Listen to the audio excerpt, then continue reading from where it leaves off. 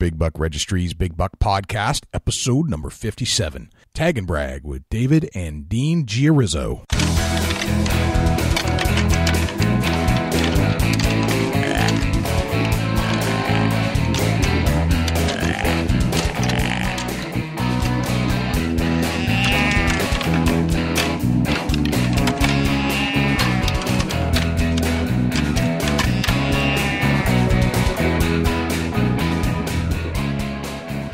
Big Buck Registry is a virtual museum of hunting stories. We preserve a piece of Americana by interviewing and recording hunters about their hunts and experiences from across the country. And who knows, maybe we'll learn a thing or two along the way that'll help us take our hunt to the next level. Hi, this is Jackie Bushman of Buckmasters. You're listening to my favorite podcast, Big Buck Registry's Big Buck Podcast. Hey, this is Corby Taylor, host of the Wildgame Hunting Podcast, and you're listening to another great episode of the Big Buck Registry's Big Buck Podcast. Hi, I'm Lee Lukoski. And I'm Tiffany Lukoski, and you're listening to our favorite hunting podcast on iTunes. The Big Buck Registry's Big Buck Podcast. Hey guys, it's Tom Martin with Buck Commander. I'm going to make this short and sweet. If you want to hunt Kentucky, have a great time with great people, fellowship, kill deer, eat great, look up Mark Clifford, Premier Outfitters in Western Kentucky. You will not regret it. I highly recommend it. Welcome to another episode of the Big Buck Registry's Big Buck Podcast. This is Jay Scott, your host, and I am here with my good friend, once again, from Ohio, Dusty Phillips. Dusty, what's happening? Hunting out here, a bit, hunting out here, a bit, hunting out a bit now, who to make 10, a bit, hunting now 12, 12 and a half now, 15, 17 now 20, a bit, hunting 20, a bit now, who to bit 20, a bit 20, a bit 20, a bit 20. Whoa. You know how to do that? Oh, you're not recording, are you? Yeah. Yeah, I'm watching a livestock sale right here on the net, man. I'm all about auctioneering. Is that like your little niche that you have, your little thing you always wanted to do? It is, someday I'll be an auctioneer, I guarantee it. That was pretty good. Do that again. Hunting out here, a bit, $110 bit now, who to make 10, a bit 12 and a half, 112 and a half, now a bit 15, now 15, would a bit 15, would a bit 15, now 17, now 20, a bit 20, a bit 22 and a half, now 25, would a bit 5, would a bit 5, would a bit 25, would a bit. That's awesome. Not too bad. Or you just run it, you just keep looking for the next higher bid, and then you just throw it into the verbiage. Yeah, you just keep cranking, and it all started out one time. I was riding in a tractor, and I bought a CD kit, like how to auctioneer CDs. Is that right? Yeah, it started out, they say rubber baby buggy bumper. And I was like, what? Huh. And like when I first started, it was like rubber baby. And then all of a sudden it was like rubber baby buggy bumper, rubber baby buggy bumper, rubber baby buggy bumper, rubber baby buggy bumper. And then next thing you know, Tommy Thaddeus took 2 teeth, tied him top 2 tall trees. Tommy Thaddeus took 2 teeth, tied 2. Just kept going. No kidding. That's pretty cool. Then you threw some numbers in there, and the next thing you know, you got like a chant. 2, 5.5, 7. You just start just rolling it. That's awesome. I did that when I learned a turkey call, except I was playing Ben Lee Rogers from Alabama in my cassette tape deck and learning, and with my mouth call, learning how to call a turkey. A cassette tape. Yeah. Do you remember those? That's the next generation of the 8-track. I don't know if you might be too young to remember the 8-track. Hey, actually, we had an old farm truck. It was a 77 Ford pickup. Slam the 8-track Alabama roll on in there. Oh, I love that song. That was the greatest 8-track ever. I think that was one of the first songs I learned every word to when I was a kid. Yeah, it was definitely interesting, We had an old farm truck, and unfortunately my brother took care of that on the road. And gotcha. It went for a tumble over. And I bet old Fredman Buck would like that kind of truck. Yeah, I bet he would. He's all about the 8-track player. We need to call Fredman. I haven't talked to him in a few days and check in on him. I heard that he got his ticket book wet or something. No doubt. Probably got some of that rain on him. Well, I think he fell down trying to write a ticket, something. It was, I don't know. I lucked out and got him on the CB one night, and before I could get it powered down, he realized I was there by accident. Went to throw on the siren, slipped on a banana peel, rolled down the bank or something. Yeah, there's always a story behind what Fredman's got going on. Man, that guy's a piece of work. He is something. We've got a great show this week, Dusty, as usual. We've got Tag and Brag, David and Dean Giarrizzo from Tag and Brag Outdoors. And we bumped into David basically talking to him via Facebook, and we realized that he had an awful lot of cross members where his community members were very much like and were also part of the Big Buck Registry community. So I thought it'd be interesting to talk to David about his life story and kind of how they all got started. Yeah, it's crazy that, what they've got going there. Yeah. Social technology is what they're striving to create a lifestyle, among other outdoorsmen and women. These guys are pretty intense. Yeah, it's crazy, but yeah, awesome. It seemed like just looking at Tag and Brag, looks like they got a lot of things going on for themselves. Yep. So if you'd like to check out the website, it's tag-n-brag.tv. That's their website. And on Facebook, it's facebook.com/brag now. And you'll see everything that's going on. But we get to hear the whole story, kind of how they grew up, where they grew up, how they started videotaping, and how they're basically just turning this whole thing into a career, really, and making videos and making cool videos and having fun doing it. Yeah, absolutely. And that's what it's all about. As long as you're having fun, everything else comes together. Yep. So let's get Dave and Dean on the line right now. Let's do it. David and Dean, welcome to the Big Buck Registry's Big Buck Podcast. Thank you. Thanks for having us. Well, we're excited. We hear you're from New York, and that you got a really cool thing going on called Tag and Brag. Yeah, we're actually from Ohio. We grew up hunting up in New York, but originally from Cleveland, Ohio. We spent a lot of time up here. My grandparents have a lake house up here, so kind of nice, a couple-hour getaway from the house in Cleveland. Right on. All right, so you're from Ohio originally. Yep. And whereabouts in Ohio? You Cleveland? That's where you grew up? Yeah, about 20 miles east of Cleveland. Gotcha. So now you're making a living or attempting to go into the outdoor industry. But what was it like growing up around that area? It must have been somewhat city-like, wouldn't it be? Yeah, I mean, we're just getting on the outskirts of the city. I mean, literally. But yeah, that's why we grew up hunting up here in Western New York. I mean, my grandfather had land up here, and there's a lot of urban hunting that goes around in our area. We just got into it up here because that's where we found our place to hunt. And so yeah, it is as far as the neck of the woods. We're definitely not in that, or we live in Cleveland, Ohio, but there's certainly places to go, that's for sure. Gotcha. Yeah, it was different growing up. I mean, it was like Friday nights, football games and stuff like that. All of our friends were, hanging out, tailgating and stuff for the football games, and we were getting picked up by my dad or my uncle, out of school early on Friday to rush up to New York and get in the woods for the last couple hours. So, a lot of our friends really didn't grow up hunting, and, it's funny because we've gotten some of them into it since then, just, them seeing our passion with it and being hunters for so many years. But it was definitely more of a city feel, but we threw a little outdoor twist on it. Interesting. So you're brothers, is that correct? Yeah. Yep, 2 years apart. All right, so I have a brother. You guys competitive in situations with each other, or especially back then? I understand. We used to fight like crazy. I mean, just really bad, brutal, like fisticuff kind of stuff now and then. What was life like for you? I'd say we got into that a little bit growing up. It was a lot more when we were younger, kind of at each other's throats. But, honestly, hunting's kind of bonded us since we've been in high school. And, I'm lucky to say that, not to sound sappy or anything, but my brother's one of my best friends, my hunting buddy. And, now we're business partners, and yeah, everything's all good. I mean, there certainly were some brawls back in the day growing up, but we've grown out of that, I think. Yeah. Quite a bit. It's hard when you got to spend so much time with them in the tree. You gotta find your peace at least a little bit. Right. What did you guys fight about back then?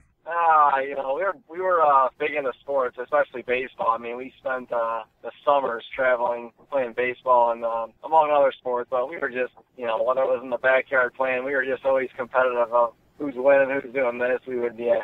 Well, we're only 2 years apart, so you have a younger brother who's trying to prove himself, and an older one who doesn't want to let go of the dominance at all. So. Right. Who's older? David's older. David's older. Who's the better hunter? Yeah. That's a tough question to answer. That is a tough question. It's a trick question. Would you say you guys are equally skilled at this point? Yeah, I mean, I would say definitely, just because, I mean, a lot of our knowledge and experiences have honestly been together. I mean, and someone's hunting, the other one is filming. So we're constantly learning from each other, whether we got the bow in our hand or the camera. So, I mean, I think we're both very knowledgeable of the sport. I wouldn't necessarily say one's necessarily better than the other. Yeah, I mean, it's, the filming aspect of it kind of brings in the whole team atmosphere. It goes from kind of a solo sport to a team thing, and you need more chemistry in the tree than you think you do, one having the camera and one having the bow. So like Dean said, I mean, learning from each other, and, the same thing as growing up being competitive. I mean, we both push each other now. We have little friendly competitions shooting our bow. I mean, we're predominantly bow hunters. So whether it's shooting the bow or, getting a certain shot or footage in the woods, we're always coming back to the house, watching the footage, like, look what I got, and stuff like that. So it's, it's a fun competitive nature, but it kind of it drives us to be better. Right. And that's good. It makes you better all around people, I think, as long as you don't kill each other along the way. That's the whole goal, right? Now, all right, you got to pronounce your last name for me. Giarrizzo. Got it. We should have made you try first. No, you should have. But I'm the host, so I get to pull the strings. Right. Giarrizzo, gotcha. All right, so hunting became a very important part of your youth. When all your friends were heading over to the football game on Friday nights, you're heading out of town to go hunt for the weekend. Was there anybody, was your father that was the inspiration behind that? Yeah, I mean, it was really my father and my uncle, his brother. They were dragging us in the woods at a young age, and I don't know, we just got kind of hooked on it, and I think they were hooked on taking us as well, so it just kind of, they just influenced us. I mean, literally, back in the day when we just had the ladder stand, we would go up and we would be sitting in between their legs while they're standing on the platform, and, we're battling the weather and, probably annoying the crap out of them, wanting to go get out hot chocolate or whatever, but no, it really kind of worked out just having my uncle involved also, because, my dad wasn't, didn't have to occupy us both in a tree stand. We could go, one went with one and, the other went with the other. So it was really both of them that really influenced us and got us passionate about sport. Gotcha. Yeah, my uncle's 11 years younger than my dad. So, he's almost half the distance between my dad and myself in age. So it was almost like he was an older brother, and he didn't have kids yet. So it worked out perfect. Him coming home from college at West Virginia, or, when he got out of college, like I said, they were always picking us up from elementary school, middle school, and dragging us up here on Friday afternoons. And, we spent countless hours in the woods, even when sometimes we didn't want to when we were younger, but that's what shaped the passion and kind of made us who we are today and pursuing a career in the industry. Gotcha. And how old were you when they first took you out in the field? Oh, man, I think I was probably 6 or 7, and Dean was only 4 or 5. He was young. I mean, I think I had purple snow pants on the first time. The old purple snow pants. Yeah, I know exactly what you're talking about. So your uncle and your father, those are the two guys that are responsible for your inspiration and your motivation today. What was your dad like? He's been a huge role model, a huge influence to us growing up. He's had his own business ever since he was younger. We have a family business in the auto body industry, and it's gone through 3 generations now. But he's branched off to create a whole business of his own, and so that's kind of what inspired us. But he's always been there. And for us, when we were growing up hunting, it was all about our experience. So if a deer walked by that maybe he didn't think was shootable or something, but we wanted him to shoot it, he was letting an arrow go just to appease us. So that was the cool part about him. It was always about us, and we're super fortunate for that. We're super fortunate that he took the time to get us into the outdoors and to kind of not push us, but shape the passion that we have now. A lot of kids aren't fortunate to have that, and it's one of the things that Dean and I can kind of look back on and be very thankful for. Gotcha. And what about your uncle? You said he was 11 years younger, so he was a little closer to age to you at that point. What was he like? What kind of things did he provide for you that your father didn't? The entertainment. The entertainment. All right. Good ways and bad. My dad, you'd be asking him to shoot. My uncle, you'd be telling him to stop. Exactly. He never had enough arrows in his quiver, that was for sure. No, he always, honestly, like, he was really like, more of like a big brother figure to Dean and I, and, teaching us all the right things, but at the same time, teaching us that you can definitely skate the boundaries a little bit too. Right. on all, I'm certainly not just hunting, but just all things. And, he's got a great personality. He's real outgoing. He's not afraid to laugh, not afraid to make people laugh. And, I think that's where Dean and I get our entertainment factor, at least we think we do, from him, because, he's always one to crack a smile and provide a laugh with the crowd. Gotcha. So would you say your dad and your uncle are opposites in many ways? Yeah, that's a good question. I mean, they kind of complement each other, I would say. Gotcha. No, but, yeah, I mean, my dad grew up in the family business. My uncle kind of branched off, and he's been fishing on a professional bass circuit. He did the FLW for a while down in Texas, and now he's in Tennessee, and he's in in Tennessee, actually the president of Tennessee Federation Nation with bass. So, he kind of took his own path and kind of created his own career off of what he was passionate about, and so that, that definitely shaped us as well, because, it kind of provided that reassurance to go take a chance, and your dreams can come true. I mean, you can work and or have your work be your passion at the same time. So yeah, I mean, they're opposites in a lot of ways, but they, like Dean said, they definitely complement each other. Gotcha. So it sounds like you're watching your uncle kind of go through get into the professional outdoors and make a living at it and have some success. Would that kind of drive you home, like saying, all right, if he can do it, then I think we can too? Oh, yeah, absolutely. I would say that was a huge influence for us, getting into doing what we're doing. It just, yeah, I mean, and he's always kind of been the one to say, too, just do what you love. And, he grew up just as we did in the outdoors, especially fishing, and he just tell he absolutely loved it, and he did everything he could to make himself better and put himself in the position to be a professional. So yeah, I would say absolutely. I mean, growing up, we all, even Dean and I, for a while, worked in the family business, and pretty much my dad's side of the family, my uncle, all worked in the family business. So for him to branch out, and say that he was going to go take this chance and, kind of go out on a limb, it was eye-opening to all of us in the family, I think. But for Dean and I, as we got older, getting a passion for not only hunting, but then capturing our hunts on film, it was like, well, why can't we do this too? So it definitely motivated us and drove us and reassured us that, we could take a chance, but, we could be successful as well. Gotcha. Yeah, that's a good uncle to have, kind of pave the way and show you that you can do something like that. So, absolutely. So what was high school like for you guys? If you were splitting on Friday nights, were you popular, not popular? What was the recourse there for not showing up and hanging out? It was funny. I mean, you had a lot of friends that were, Dean, I guess to retract a little bit, Dean and I both grew up playing sports and stuff throughout high school. Dean was a good basketball player, baseball player, played a little bit of football. I mainly played baseball, but, so growing up, playing sports and whatnot, I mean, we were, I don't know if you would call us popular, but, all right. We were in the in crowd, I guess. You guys are athletes. You're the jocks, so to speak. Yeah, and but at the same time, being at the football games and that type of camaraderie throughout high school that a lot of kids our age enjoyed.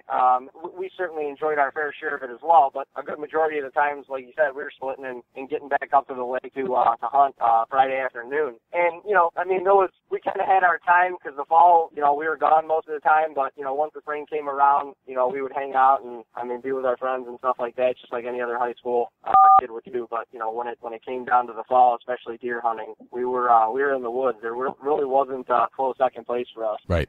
Yeah, I mean, the beauty of baseball is that it's played pretty much during the summer. So right. When that's kind of wrapping up, it's hunting season, right?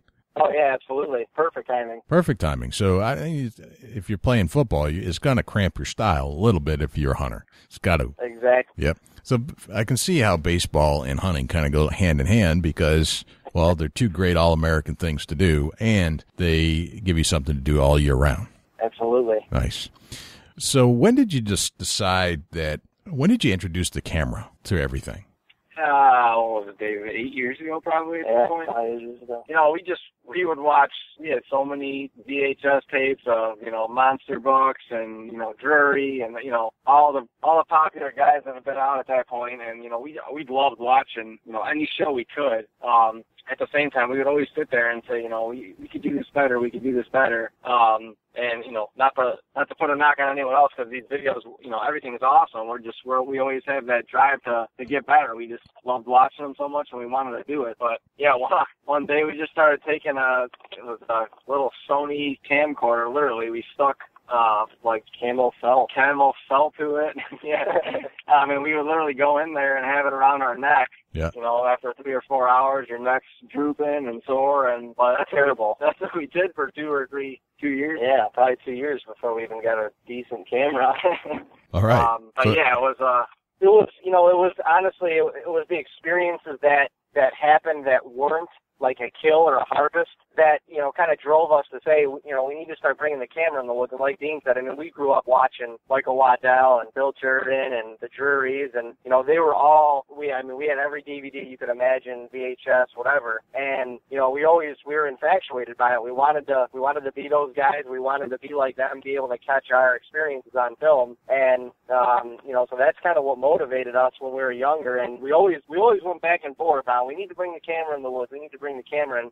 For a couple of years, we always said we would, and we didn't. And then finally one year we just kind of cracked down and said we're going to bring it in, and we did. We hunted most of the year with it. My dad and my uncle, and they kind of thought we were nuts, to be honest.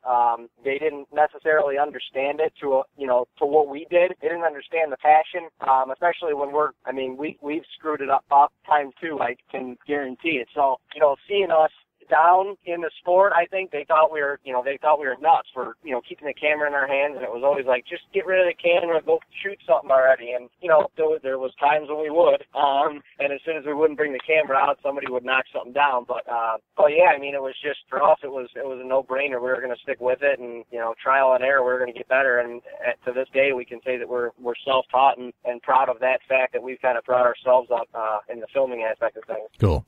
All right, so your trial and error, I mean, that's like just a fact of life. You got to figure out what you're doing wrong before you can do it right. Yeah. You must have learned a bunch of stuff over the years, and one of the things that we love to hear and learn from other people's mistakes, so to speak, because you've learned what to do and what not to do. Let's get into some of the things that you've learned along the way that has taken your hunt to the next level. Give me a few things that you do today that are different than what you did when you first started. Well, I would say one thing is have that camera rolling, a lot more than, just, all right, I'm ready to film you in an interview or whatever it is. There's a deer coming, turn the camera on. I mean, we have a lot of different cameras up in the tree with us, and that's another thing that we do different now, 6 years ago, it was just one camera. Now we got 3 or 4 up in the tree. But, when we're setting up, when we're climbing up the tree, when we're, talking, calling, whatever we're doing, we have the camera running a lot because, you can always throw footage away that you don't want to use. But at the same time, it's those, second angles or reaction shots or, it's those times the camera's running you normally wouldn't film that we actually end up using a lot of that footage. It puts the story together. A lot of people think that the hunt is all about the kill shot, but it really is about putting a whole story together. And some of the deer that we've shot or that we're still pursuing, there's years of history with these deer, with these animals. And so being able to put all that together, like Dean said, our cameras are running, more oftentimes than not when in the woods, if not all the time when we're in the woods. We have some camera, whether it's a GoPro or a side angle, DSLR or whatever the case may be, we have something running. Preparation is a huge thing that I think we've learned over the past couple of years filming, especially bringing more equipment, like Dean said, more cameras in the woods. You can't be prepared enough with charged batteries, with cleared cards. I mean, nothing's worse than getting in the woods in the morning on a crisp November morning and you look out and you have, 30 minutes of battery life on the camera. Well, you can't really get a substantial story shot with 30 minutes, or you have to be conservative with your battery life then. So it makes the hunt a lot different. But I'm trying to think, what else? What about some and those are great tips for anybody that's trying to film their own hunts. What about some hunting tips? Like, what have you learned along the years that it would improve your hunt so that you can have those opportunities? Trail cameras is a huge thing. Okay. We got into having trail cameras obviously, 6 to 8 years ago, we would have, a select amount of trail cameras out, but now we run at least a handful of cameras all year long, and now we probably have up close to 20 between, Ohio, New York, and Tennessee, where we hunt a little bit down by my uncle in Tennessee. But, I mean, those have been a huge asset to us because you just learn the behavior. You learn, especially if you have them out all year round, you learn where the deer are moving, how they're patterning, the different stages of the seasons for the deer and where they're moving and where they're not. I mean, those have been a huge asset to us, and it's been a huge asset to really being able to hunt specific deer throughout the years because you have them pattern, they're there, and some deer never show up during daylight hours, and you would never know that particular deer was there or through that area had you not had that trail camera out. And even though they don't show up, you always know that they're there, so it motivates you to get out and be in the woods more, especially competitive hunters like us. If we got a good buck on camera, we're going to be in the woods every chance we get, a good wind in that area or whatever, to be pursuing them. Gotcha. So over the years, you must have had some great experiences with some whitetails and some great hunts. What kind of trail cameras you guys got out? Right now we're running coverts. Nice. Yeah, we actually just partnered up with Covert. Finalized everything a couple weeks ago, and we've used every trail camera in the book. Trial and error once again. Right. And I've learned a lot of different things using trail cameras. But for us personally, we've found that coverts for us are the most reliable, and I guess by that I mean you go to the camera and check it after 2 to 3 weeks. You're going to have pictures on that card, and the camera's still going to be running. And going off that too, there's a lot of other little important things with a camera that people don't necessarily realize. It's not just if it runs or not, but these coverts are running. We got pictures of deer that are 60 yards away from the camera in a food plot. And we don't have it on food plot mode. It's going off their, it's going off the sensor. So it's getting deer that are not close to the camera. Sometimes these cameras don't go off unless the deer are within, 15 to 20 feet of it, right in the middle of the frame. I mean, as soon as someone walks in the frame of these cameras, they're going off. So it's just giving us a lot of information that's really reliable that we need. Yeah, we've felt that, once again, going back to trial and error, we felt that, through using all these other trail cameras that, the coverts have made us the best that we can be. Yeah, I agree with that, and I'm fortunate enough that Covert just joined up with me, too. I've actually got a Covert ball cap on right now. That's awesome. Me, too. Man, I feel left out.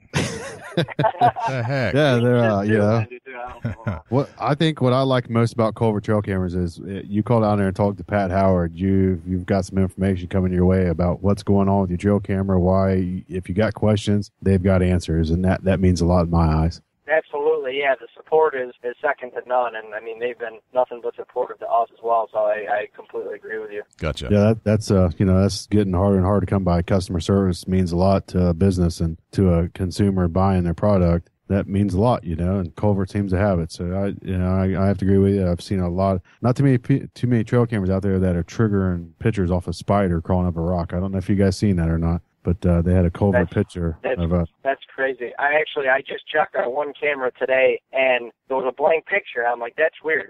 Where's the animal? And I clicked to the next picture that was also blank, and there was a bird on this log that had to be 35 yards behind the camera, or in front of the camera, I should say. And the only way that I knew that it was a bird and that it was there is because from one picture to the other, it had moved about 5 feet down the log. So it must have jumped or flown down the log or something, and it caught it. I was like, I cannot believe that camera just went off for that bird. Yeah, that's crazy. That a lot of cameras don't do that. They don't pick up the details. Absolutely. Awesome. Interesting.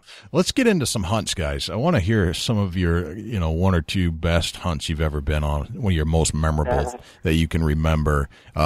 You're traveling from Ohio to Western New York. Is that correct? Western New York area? Yeah, Western New York, yep. Okay. I'd like to have Dusty run us through with you guys two of your most memorable hunts, one for each perhaps. Maybe it's the same one, I'm not sure. But I'd like to hear the play-by-play from alarm clock to hanging the deer in the barn, and find out what you did to get there along the way, what preps you used, what equipment you were using, and how did you make that successful? Let's get in. Let's open up a little bit with early spring. We're going to start out your whole season here. I want to kind of break down. You guys, we talked a little bit about food plots before we got started with the actual podcast here in the show. Tell us a little bit about what you guys do. Are you just got food plots in New York, or do you have them in Ohio also? No, we have a little bit of both. We have more land up here in New York to hunt, so it's on a little bit of a bigger scale here. But Ohio, we have a lot of smaller tracts of land to hunt. So between my grandpa's place and my dad's place, we make do with what we got. I mean, they're small. Some of our food plots are even an eighth of an acre of clover or something, but just, something different there to channel the deer. And, in the areas that we're hunting, it's been effective over the past couple of years. Right. We talk about a hunt here. Where's this memorable hunt coming from? Let's get in that area. Well, I don't know which one you want to talk about. I would say I gotta say, oh man, that's tough. I mean, the one from last year's. I gotta say, probably my most memorable would be my buck I shot last year in Ohio. It was probably the best buck so far.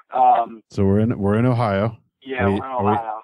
We hunting timber. We hunting out in a field, a food plot. Tell us about it. We're hunting timber. No, we're hunting timber, and it's actually this narrow section of timber. I mean, it's probably, I don't know, 150 yards, maybe 200 yards wide, but there's two big bedding areas. And actually, when I say big, it's big for these tracts of land we're hunting, but I mean maybe 7 to 8 acre bedding areas on either side, I should say on either end of this tract of timber. But we were, this was actually a buck that we had gotten pictures of, and David passed up. We have him on camera about 3 different times the year before. Wait. Dean made me pass him up the year before 3 times. Now this is what I'm talking about. Here we go. Yes, I was locked and loaded and ready to roll, and all he kept saying was, this year is going to be a hoss next year. He's going to be a hoss next year. And sure enough, on the first day of the season, it's tough to make Dave pass up on something, especially when it was mid-January. There's about 10 days left in the season. And it's 3 feet of snow. 8 degrees, and the steer's at 20 yards, and I'm telling him not to shoot. Yeah, and we got the cameras. God forbid we shoot something on camera.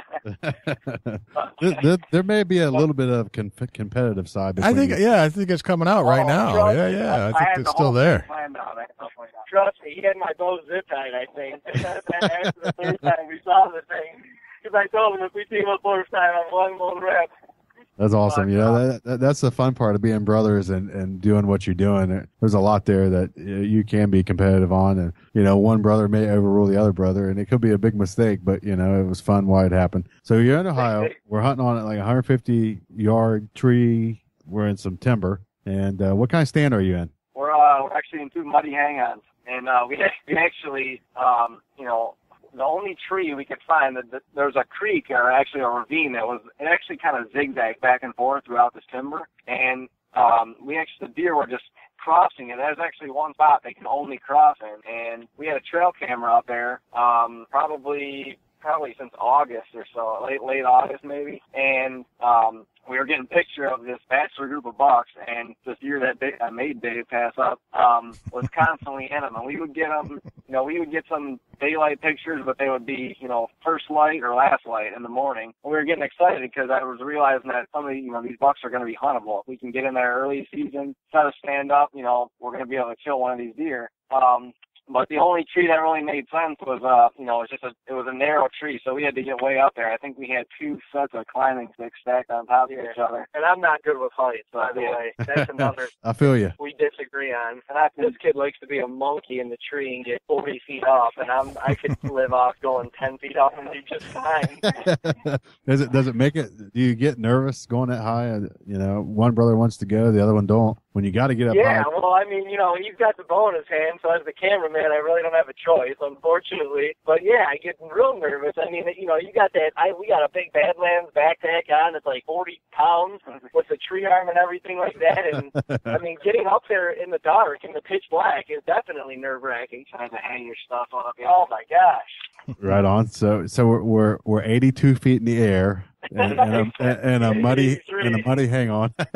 So wait, tell us a little bit about your camera setup. You guys said that you got a tree arm, and I'm pretty sure that's what I heard. Is that correct? Yeah. How many cameras are you running in the tree when you're at this particular setup? Well, so we have one big Sony NX5U, which is it's very similar to the AX2000. I don't know if you're familiar with. Yeah, we talk a little bit of cameras on here, and repeat what you said there. What are you actually using? We're using the Sony NX5U. We get all of our cameras from Campbell Cameras. Gotcha. Their customer service, we've gotten to know them. We actually we did the Campbell Outdoor Challenge to kind of get off topic a little bit in 2011. That's where we really kind of kicked off our hunting career, I guess. Gotcha. But anyway, since then we've gotten to be good friends with the guys at Campbell. So we run an NX5U, and then we usually have a DSLR. We have this Canon 70D now that we usually keep like in the book bag, and we'll just periodically throughout the hunt, one of us will throw it around our neck, and we have the Sony on a tree arm, so it just kind of sits off to the side on a tree arm. We got a remote, so you control everything with your thumb. Nice. That's what's kind of cool about our setup. I mean, for the cameraman, you never really have to have your hands on the camera. You control it all by thumb, and it makes it real easy to focus on the deer while they're in frame, coming in and stuff like that. So, it allows us to have that 70D around our neck, and then we usually have, 1 to 2 and even 3 GoPros at a time. Some up in the stand, some we have throughout turkey season this year. We actually got into setting them out like decoys and running the little remote off the GoPro app on our phone to get some crazy angles that way too. So yeah, anywhere from. Go ahead. No, yeah, anywhere from 3 to 5 cameras we'll have running up in the stand with us. Right. What GoPro have you had the best luck out of? I think we've had every single one of them. Yeah, and the most consistent one is the Hero 2 for sure. Yeah, we had a Hero 3, one of the newer ones that was just the battery life was a little bit inconsistent, a little bit frustrating, and it would start whacking out where it would turn on, the Bluetooth would just turn on, and it would drain the battery and stuff. So. But the new Hero 3s are for sure the best quality. Yeah, I think so. That's the tough thing is the Hero 1 and 2. Those cameras have just run for us. I mean, they're usually not glitching or freezing or anything like that. They're just running. But yeah, the quality of footage, from the 1 to 2 to the 3 is it's a big difference, and especially in low light conditions. So the Hero 3 Plus is what we have now. Is as far as quality wise, definitely the best camera. Awesome. So you guys are actually putting cameras out by the decoys and trying to get some other angles on your shots and stuff. Yeah, we're the industry kind of pushes you to that. It's about being creative and getting different shot angles now. Like we've talked about. I mean, it's no longer 1 to 2 cameras in the woods. It's see how many cameras you can get in there, put in your backpack and carry in there and set them up everywhere. So yeah, I mean, we try and be creative and stuff like that. And I mean, GoPro with the app now, running off your Bluetooth has made it significantly easier because you can literally see what your shot looks like on your phone, set up a shot, and get up into the tree, and you're good to go. Now in the dark, it's a little bit, you kind of have to guess a little bit, but nonetheless, you can see what you're shooting on your phone from the tree if you have something that's out of reach. Gotcha. Yeah, that's very cool. Awesome. So we're in Ohio. We got our Sony in the tree. We're 82 feet in the air, and we got our GoPros out. Get in a little bit about what you guys wear as far as camouflage. Right now we're wearing scent blocker suits right now. A little bit old. But we're fresh out of college, It's hard. Suits are expensive these days. Right, yeah. That's understandable. No, we're wearing scent blocker suits. We get real tree camo typically. And yeah, we're usually rubber boots. I have a pair of Under Armours. What do you got? I got a pair of muck boots. I love them. So Under Armour boots and muck boots and real tree scent blocker suits. Yep. Awesome. So are you spraying down before you head in the woods with any kind of scent cover? Yeah, we use, the past year we've used Execute from Muddy. Okay. And they have everything from your showering toiletries, the deodorant to, laundry detergent, and then we spray down with our Execute spray before we go into the woods as well. I mean, with deer hunting, you have to. You got to take every precaution that you can to be scent free, and that's why we've used scent blocker suits all growing up, and that's a product that we believe in, and so on top of using Execute, clean it, make sure we can do our part as much as we can to give ourselves the best opportunity in that moment of truth.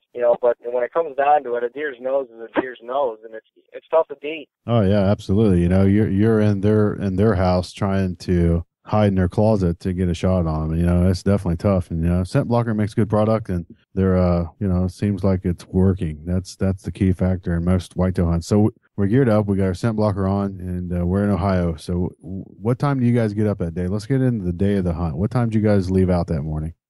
I'm trying to think of what's when sunrise. Time sunrise, because obviously it changes throughout the year, so you're getting up at different times. But I think opening day we're usually up around like 4:30, 4:45. Yeah, I'm usually up about 15 to 20 minutes before Dean. He's a sleeper. I usually gotta shake him about 6 times before he gets up, even though he's got the phone in his hand on opening day and he shouldn't be sleeping anyway.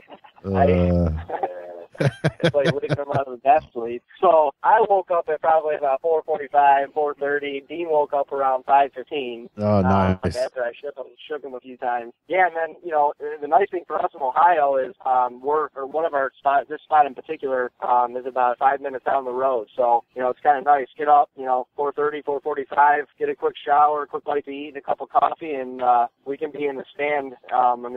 We like to get in a solid hour before daylight, especially with all of our camera equipment. We like to be set up if we can, an hour before daylight. So, we got to be getting in there 5:30, 5:45 for sure at that time of year. Right. What day did you shoot this particular buck on? The 29th of September. The season opened on the 28th. Really? So second day of season. You left that? Day of the season. Ask him what happened the first day of the season. Let's hear it. Let's hear what happened on the first day of season. Well, the first day of the season probably had to be a half an hour after sunrise. I had this same buck at about 17 yards, and I shot right underneath him. We had this deer, like Dean was alluding to earlier, we had this deer, we felt like we had this deer pegged. There was 2 bucks that he was with, and he was the most consistent one. He would often show up on his own, but, right. They were still kind of bachelor groups just breaking up. But we really felt like this crossing we could kill this deer on opening morning. And sure enough, like Dean said, a half hour after sunrise, I look up and I see a deer coming. I throw up the binoculars, and I'm like, you got to be kidding me. This is going to happen right now. He was literally walking right at us. Wow. And we were on, the tough part about the setup was we were literally on the crossing. 5 yards from the ravine. It was the only tree that was suitable for getting 2 people up high enough in the stand, and so we were right on the crossing. So this deer literally came right at our tree. But yeah, he missed. Yeah, that's part of hunting. If they called it killing, it'd be different. But I'm just glad you guys man up and say that you missed. That's not too many people will say. And yeah, the funny part, we opened the episode on Tag and Brag TV with his miss. We're firm believers in tell it like it is. We're not trying to hide anything. Everything misses. Right. We're not perfect. We're hunters, like you said. If they called it killing, the deer would have been dead that day. But the craziest thing was the feeling that we had, or that I had at least, because it was as the cameraman, watching this thing come in. We got the deer on camera. Perfect in frame, beautiful footage walking in. We actually I had a GoPro above me, so you could see me running the camera, Dean with the bow, and then you could see the buck on the ground in the GoPro. It was ridiculous how perfect everything was. And you always look at it, if it seems too good to be true, it is. It is. And when he released the arrow, you could blatantly see that he shot right under him. It was just like the season started. We were so hyped up for the season to start, and it ended all in a matter of seconds. It was crazy. It was just right. It was a wild feeling. Did you think that was the last time you was going to see that particular buck for the season? Oh, I absolutely I did. The only thing that gave me a little bit of high hopes, but even though I did feel like the season was over at that point, but the deer ran off probably 50 yards from where he came from, and he stopped, and he turned around and just kept looking in our direction. And I could tell it spooked him, but he had no idea what happened, and he ended up doing like a couple half circles around us, trying to figure out what it was, and then he ended up crossing the ravine past us, down the ravine a little bit. He was probably at about 45 yards, which David is, yelling at me to shoot another arrow. I'm like, dude, I just missed him at 17. I'm not shooting at 45. Right on. Yeah, your confidence level is down. You're negative on yourself. Yeah, that was definitely a good choice, I guess. So the next day, we're back in the same setup. Is that correct? We hunted the same set that night, and because we had there's 2 other bucks, one other shooter buck, the other one we were kind of on the fence on, but there was a couple other bucks in there that could easily still be in there, that we were confident about. So we went in there that night, and we didn't see anything that same night, did we? No. But yeah, we went right back there the next morning.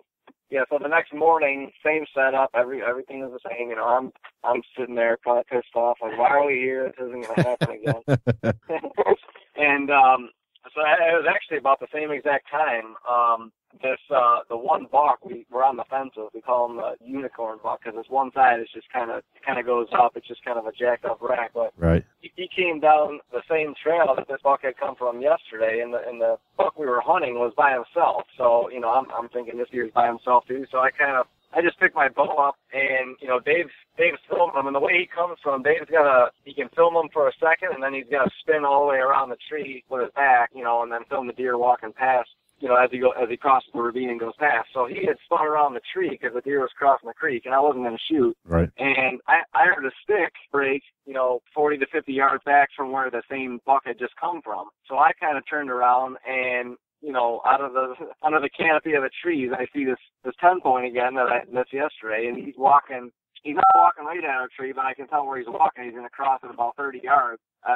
30 yards from us. So I'm sitting there and I'm looking over my shoulder, and David is still filming this other deer across the ravine, and I'm trying to get his attention, but it is so quiet. I can't make too much noise, but I'm whispering. I'm going, Dave. I'm trying to tap him. Right. And that's one tough thing about filming is communicating with your cameraman and your hunter. Well, at the cameraman, I was significantly higher than you were in the view. So it was just, and that was a big tree. It was tough. I mean, I had no idea that the deer was there until the other buck had walked off enough, and I kind of peeked around the tree to see what he was doing, and he had his release on his string, and I could just tell, by his demeanor, there's something else there. There's no reason for him to be facing the way that he's facing with his release on his string, because the other deer was more or less gone. But I finally got Dave to realize. I think I whispered up to him. There's 10 points right here, and he's kind of. I can tell he's trying to figure out where the deer is. He's asking me where, and I can't answer. But at this point, the deer had about 12 yards before he's going to cross the creek, and he's in an opening about 25 yards away. Literally, broad opening, and I can tell David is nowhere near him with the camera. So I'm just sitting there, waiting to draw. I'm thinking I can shoot right now, but I'm like, David has no idea the deer is even here yet. Yeah, for me, he was directly behind the tree. I couldn't see him at all, and I was trying to, peek a little bit on either side of the tree. I didn't want to get too crazy, and so I just stayed still and waited for Dean to give me some sort of sign that, he was moving. But finally, he made his first couple of steps, and he must have been, he was behind the tree for David. So when he started making his first couple of steps, I could tell David finally picked him up and said, he whispered, I got him. And there's a big embankment that goes down into this creek, and the creek's probably 15 yards wide at that point. It's pretty wide. So he started crossing it. I had one split tree that I could get a shot if he crossed right at this point, and I drew. I kept yelling at David. I'm like, are you on him? Are you on him? And he gave me a yeah, and it was about 28 yards. I let him have it at that time, and I didn't miss that one. No, we watched him. That's a good thing. He doubled back across the ravine and ran about 40 yards, and I had to spin the camera back around the tree, so I didn't actually get him falling, but we did see him fall. Right on. Yeah, that's awesome. Nice. At least the buck fever got away, right? Oh, man, at that point, it was, talk about a roller coaster of emotions in 24 hours. Right, yeah, absolutely. We were going from, on cloud nine to the season starting to the lowest of lows, and all of a sudden, Dean just shot his best buck ever. It was insane. Yeah, that's crazy. Your lowest of lows to your highest of highs all in 24 hours, Yeah, it was, I bet that was pretty cool. The kid's got a golden horseshoe somewhere, I don't know, but... Right, yeah, absolutely. That's a great story. That's really cool that you got a second opportunity at that particular buck. Most time that don't happen for the average hunter. No, it worked out for you. Nice, very nice. Let's talk about tag and brag. So you're obviously talented deer hunters. You've been hunting since you were children. When did you decide that tag and brag should be the next level? It was actually when we were going to college at Ohio State. We had been filming for a couple years just, kind of messing around with the camera and stuff like that, and, realizing that we want to make our passion a career.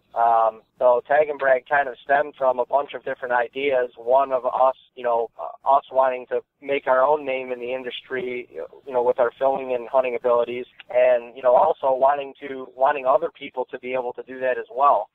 So, we thought of why not give people that opportunity on a social network that can connect hunters and fishermen worldwide, and we can all share amongst our community and amongst people with the same passions and obsessions that we had. We can share what we've done, whether it be through pictures or videos. And, our motto is kind of the trophy is in the eye of the beholder. We're a firm believer in that. I mean, we are both specific on the deer that we shoot now, but we've shot our fair share of small bucks and stuff like that, and are more than happy to show them off, to other hunters and fishermen too, because every one of them's a story. So that's really, where it stemmed is when we were at Ohio State. We were fortunate enough to live together for a couple of years at Ohio State with 6 of our buddies, and, at nights when we were all hanging out and tossing ideas around, and all of a sudden, ideas became more concrete in a notebook, and all of a sudden the notebook's filled up, and, we kind of approached our dad and my uncle about it and thought it was a good idea as well, and kind of gave us some advice on how to get started, or at least the beginning pieces that we need to kind of get it going. And so, that's where we started pursuing it. I think I was a sophomore. No, I had to be a junior in college, and you were a freshman at Ohio State. So. Gotcha. How did the name come about? That's kind of funny. I don't know. We were just, once again, a notebook of ideas. Notebook of ideas. Actually, we originally had Tag It and Brag It, I think. Yeah. Tag and Brag It, yeah. Tag It and Brag It, because we wanted to capture, obviously, like the work that goes into it, and then, with the brand, I guess, we wanted to capture what you're actually doing, and then actually, bragging about it in a sense, or just, that's like the word that we use. Right. It flows together. It kind of flows together, but at the same time, some people look at the bragging word as a negative thing. It's kind of not representative of that in our, at least in our eyes, it's sharing it with everyone, everyone's got an awesome memory, and they have a lot of fun out in the outdoors, and when you're out there and you have success, you want to share it with people, so you're proud of it, so that's really what it's about. Gotcha. So you dropped the it, basically. Went to Tag and Brag. Yeah.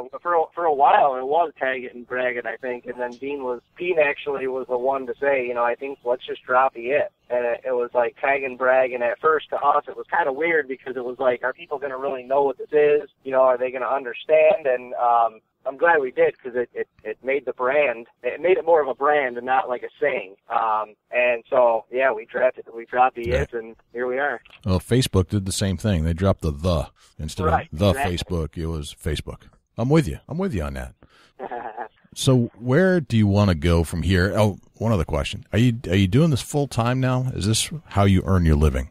Yeah, Dean and I are putting full-time effort into it. We have, we do some side work between, painting and, just different miscellaneous stuff on the side, to earn some extra cash, just because we like to stay active and, stay busy with our time, especially right now. There's a little bit more of our downtime. We can kind of take on some of that extra work, but yeah, we're doing this full-time. We're dedicated to it and believe in, kind of our business model and what we're trying to sell to people in the industry, but our consumers, who are going to be the average Joe hunter and fisherman, we believe in what we want to provide for them. So yeah, we're putting full-time effort into it, and it's scary and exciting all at the same time, but it's a roller coaster of emotions once again, and certainly not easy, but something that we're fully on board with. Gotcha. But we also have Tag and Brag Productions, which we don't not only film all of our hunts, but we've become really good at editing them and producing them as well, which we all self-taught us. So there's actually some businesses and companies now that are asking us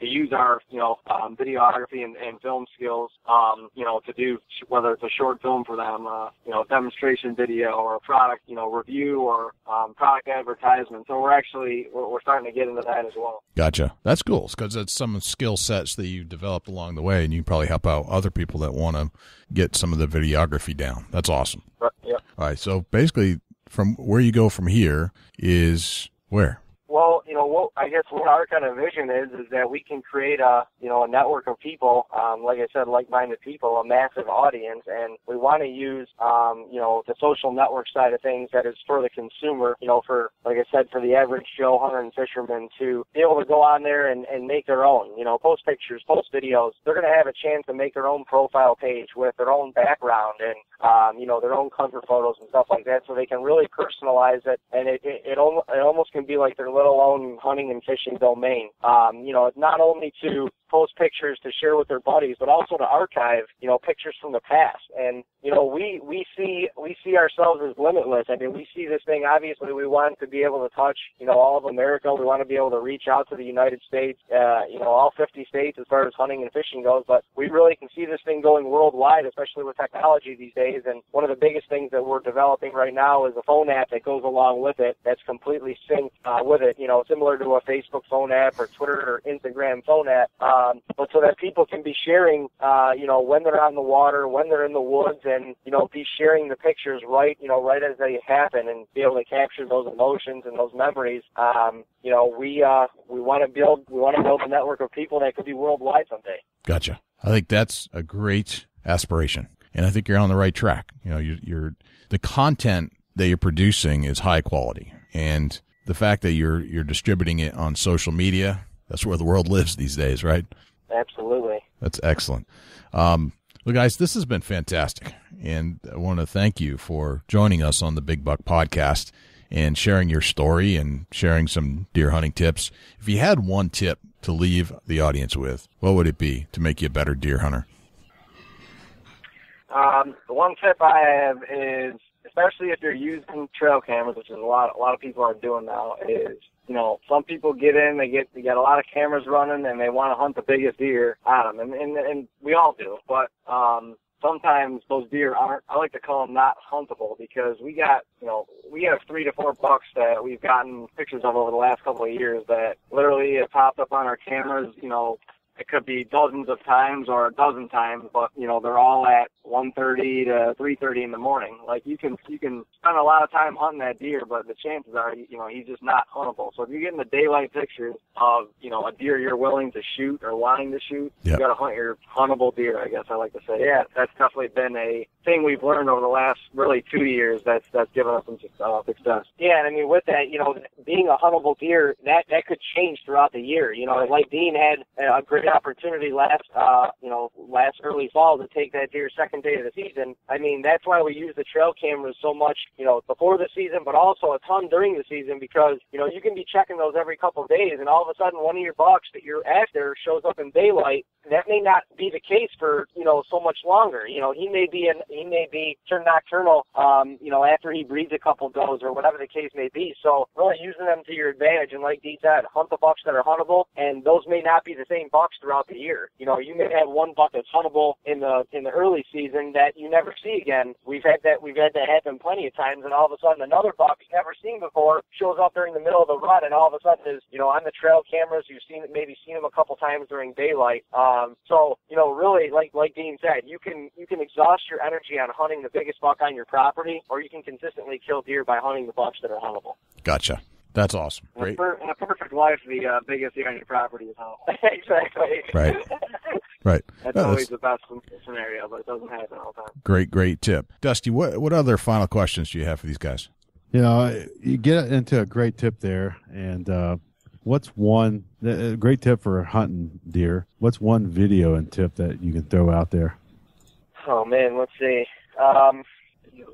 Make sure that red button's on. Good one. Yes. No, I mean, honestly, I would personally say, and this is, we both went through this starting out. When you're starting out filming, you have to realize that you are not the hunter, and the hunter and the filmer do completely different things. And I've learned this by, showing some people to hunt, but it's very natural and easy when you're filming for the first few times to want to focus, on the deer, not on the frame. Observe. You want to observe what the deer is doing, because that's what you do as a hunter. But you really have to knock get that buck fever and watch that deer through the frame the whole time. And it's kind of, sometimes it surprises you because I'll sit there and almost, get in a dream. I'm just locked in that deer on the frame, and I look up and realize he's 30 yards away. I'm like, holy crap, this deer's right here. But that's what you got to do to get good film, because if you're constantly watching the deer outside the frame and then you look down and, oh, boom, he's off the frame, you're moving it, that's usually when you get the, your quality of footage goes down. So it's not easy to do, though. It's not easy to do. It's, he brings, that is probably the best tip that I could give. The hunter and the filmer are two different things. And the filmer, in order to get quality footage, I mean, even, you could see deer 100 yards away, a couple 100 yards away through the timber or whatever, and, you could just think it's a flat, a couple flashes of deer or whatnot. Well, it's important for the cameraman to realize, like, what if it's a buck chasing a doe? What if it's a deer he's never seen before? You just don't know. So you always have the camera running, and as a cameraman, you always want to be focusing on the deer in the frame rather than, trying to observe the deer and where they're at. Obviously, you need to pick them up in the frame first. But once you have them there, you want to follow them in the frame. It just makes for better footage that way. Yeah, absolutely. That's a great tip. Very cool. That's awesome. Great stuff. How would our audience reach out to you offline or online if they wanted to see more content, if they wanted to ask questions? Where do we go? Yeah, so right now, the best way to get in contact with us is obviously probably through our Facebook page. It's just tag N''brag on Facebook. And then also, to watch our videos, it's tag-n-brag.tv. Tag-n-brag.tv. It's got all of our hunts from the past year. It's got a couple cool hunts from last year. We just finished up our turkey series a couple of weeks ago, so we're rerunning that right now, and we're actually doing a photo of the day, just kind of capturing something that Dean or I are doing throughout the day that we've gotten some great response from. So between Facebook, Tag and Brag TV, Instagram, and Twitter as well. We're usually, a lot of people are using Instagram now too, and we post pictures daily, and we get questions about, what we're doing or about the picture, and we're usually really good about, responding right on there too, so that's definitely another great place to contact us. On Instagram, it's Team Tag and Brag, all one word. So you can search Team Tag and Brag on Instagram, get in touch with us, tell us on any one of those avenues that you heard us on, Big Buck Podcast, and we'll throw you a t-shirt or something. All right. That's what I'm talking about. Awesome. Very nice. All right, guys, I think that's a show, man. We've learned a lot, and thank you for sharing all your tips and secrets and your life story and your competitive nature. And glad you guys still rib each other now and then off the stand and in the stand. Sounds like you still get along enough, and you're doing some cool things. So very cool, and thanks for joining us. Yeah, we really appreciate you having us on the show. Thanks for the opportunity. Thanks so much. You got it. That sounds good. All right, thanks again, guys. Well, thank you to David and Dean Giarrizzo once again for joining us on the Big Buck Registry's Big Buck Podcast. Learned a lot about kind of, how you start from the ground, and it seems like everybody that's doing an outdoor TV show has some kind of connection back to the woods as children. Notice that, Dusty? Yeah, absolutely. And I think that everybody that listens can somewhat relate back to their childhood on all this. Yeah. And, I'm going to say 9%. Right. There's 10% that just maybe getting started in the hunting, and you're a little bit older, and that's okay. You can start hunting at any age. That's a cool thing about hunting. Start at any age. You should, and I think you should kind of experiment with videotaping your own hunts just to play it back. I actually started converting some of my old Sony Handycam mini DV tapes, the original digital ones, over to DVD, and I found some of my old hunts that I didn't even realize how many hunts I had videotaped of my own. Really? And I found a bunch, lots of turkey hunts, a few deer hunts, but mostly turkey stuff. Right, and that's something that you'll have forever. Yeah, so now I've converted it to DVD, and now I can zip it over to any format I want, HD, online streaming, whatever, and play it on my big screen. Now I can really see what it looked like in HD, and just watching some of the footage brought me right back to the moment, like, oh, I remember that turkey. He hung out for a long time right behind me, and that hen wouldn't leave me alone. She was there for like an hour, and that turkey wouldn't come off the stone wall, and I couldn't turn my head because he was looking right at me the whole time. All these things start rushing through your head of that exact moment and that exact hunt. Yeah, I can see a person 3 or 4 days in a row and still not know their name, right, or remember. But I look on the wall in my podcast studio, in my living room, out in my garage. I can look on the wall, and every deer, anything that I've got on the wall that's obtained outdoors, Yep. I can remember every move that my bucks made. Every move. Yes. It's so crazy. Yep. Very cool. Big shout out to our friends down at Premier Outfitters, Mark Clifford and Hal, and they're starting to put together a little run, and I just want to give them a shout out and help them get some things going down there. They're down in Kentucky, 17,000 acres. We've talked to them on the Big Buck Registry before, right after the Great American Outdoor Show, or part of our show. And they've come back, and I didn't realize how many people that are famous that hunt there, and how or what high quality the hunts are down there. You know, it's phenomenal. Yeah. I've talked to Mark, you know, and Mark's a great dude. He knows what he's doing, and he's got employees that work for him that know what they're doing. And it's a 5-star outfitter. Hands down. You're not going down there for a mediocre hunt. You're going down there, you're going to get the best hunt that's possibly available for you for your time. Yep. You know who deemed them? This is what Deer and Deer Hunting magazine deemed that camp. They deemed it Dream Camp.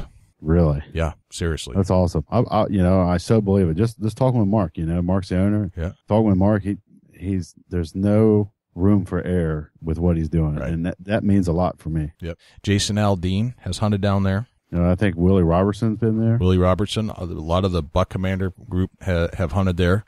I hear Adam Vinatieri, the kicker for the Indianapolis Colts, hunts down there. I guess they're good buddies.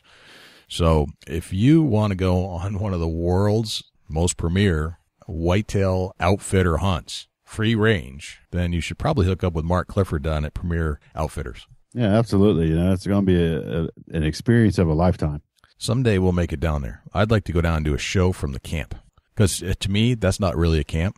It's like a luxury away from home. Yeah, absolutely. You know, it's I'd be more to go there and check the place out versus the hunting. I want to get a story behind Premier Outfitters. Yeah. You know, we've met Mark. Yes. We met Hal, which is one of his awesome guys that he's got in-house there. You know, them two guys have made me want to go down there as media, as what we do, and get the story behind Premier Outfitters and have the experience of the hunters coming in and tell us how their hunt was and what they're seeing and what the deer's like, what the terrain's like. I just want to check it all out, and we'll get a better story for you. Yeah. I'd like to capture the moment just after the hunt, how they felt about everything. Because that's the time you're going to be the most jazzed up. You know, we try to recreate the stories here on the podcast, but getting that story right after the hunt, that's where, people just, the emotions, the adrenaline, that's when it's all going to really hit home. Yeah, absolutely. You know, and that'd be a great story, and for everybody to listen to how their experience was at Premier Outfitters. You know, they can look it up on the internet, and they can see pictures, and they can check it out, and they can call and talk to people, but actually having somebody tell you how their experience was, that's a whole nother level. Yes, very much so. But I wish those guys the best of luck this coming fall, but I want to get down there because I just want to see the deer, to be honest. You're not as prone to that because you have big deer where you are with big racks. We have big deer, just not big racks. Right. You know, it'd be something very unique for you just to go out and be able to glass some deer through binoculars or put a visual on 160 to 180 class deer, maybe 200-inch deer. There's all kinds of bucks down there. Yeah, just bring my videotape just to watch it. Like, wow, it's crazy. So that's something cool, man. What else is going on at Chubby Times? Do you have any tips of the week? You know, I do have a tip, you know, and this is something that we're going to keep trying to make a tradition on, setting up things and anything you can do with whitetail hunting. Yes. I'm going to try to have one of my tips that I use that, that's made me become a better hunter. The Chubby Times tip of the week. Chubby Times tip of the week. My tip of the week is that you don't go into an area that you're going to hang a tree stand up and cut down too much because you're worried about your shooting lanes. Beautifying the area sometimes will send the mature bucks in a different direction. They know you've been there. So if you're going into an area that's new and you want to cut a bunch of limbs and cut a bunch of shrubbery because you're worried about a shot's going to be here, you can't have the perfect shot, but you can wait on the perfect shot. So don't go in your area and disturb it too much that a mature buck's going to recognize that, hey, this don't look right. Gotcha. Be careful grooming your tree stand setups. Don't over groom is what you're saying. Yeah, that's correct. You know, and I take people out numerous times throughout the early fall here and help them set up tree stands and help them get an area and help them pick out a good location for a mature buck that, that I've had past experience with that would be crossing an area or walking down a fence row. But, the biggest problem I see, I've been called out to many, many tree stands that said, hey, the mature bucks were coming in. What have I done wrong? Well, they went in there and they've cut down way, way too much. They've literally clear spanned the whole area. And that's something that's going to red flag a mature buck. If he comes in an area, then you've got it all groomed down and it's close to season. You may get by with that from one year to another, let it settle for a year, but you can't go in, set a tree stand up and over groom an area. It's going to be a fail right off the bat. Gotcha. Very good tip of the week. Chubby Tines tip of the week. Next week, Dusty, we may have what could potentially be the pinnacle of the interview track record here on the Big Buck Registry. Yeah, that's hard to believe. Everyone we've done has been awesome. Yeah, every time I turn around, I feel like we've reached a new plateau. Next week, we get to speak with Jackie Bushman from Buckmasters. That's going to be awesome. Just intense. Intense to have somebody that's been in the industry this long. I mean, he's up there with Ted Nugent and those guys that really formed the industry and then are still going strong. It's going to be an honor to have Jackie on, and we really look forward to pulling some information about Buckmasters and about what they've got going on over there. I know we have a lot of Buckmasters fans that are following the Big Buck Registry, and now you get to hear the whole story behind Jackie Bushman. I bet it's a story you haven't heard before. So that's going to be cool. So how can we reach you over at Chubby Tines, Dusty? Facebook.com/Chubby Tines Outdoors. Jay, how can the people reach out to you at the Big Buck Registry? Well, we can go to BigBuckRegistry.com, and the most popular place that we are going right now is for photo submissions. Go to BigBuckRegistry.com/mybuck and just follow the instructions. And just a hint, we're looking for pictures of you and your buck, the state of harvest, and the hunter's first name. If it doesn't have all those components, you drastically reduce your chances of getting onto the Big Buck Registry's Wall of Fame. Just a heads up. You can reach us at 724-613-2825. That's our feedback line. If you'd like to reach out to us for any reason, you can reach us there. And you can find us on Facebook at facebook.com/Big Buck Registry or twitter.com/Big Buck Registry. I think that's a wrap, Dusty. Awesome. Look forward to every show we do, and we really, really thank you for tuning in. Yes, and thank you to David and Dean Giarrizzo from Tag and Brag Outdoors. Best of luck to those guys, and hope they have a great fall. So I'm Jay Scott. And I'm Dusty Phillips. And this is the Big Buck Registry's Big Buck Podcast. See you next week. Can't wait.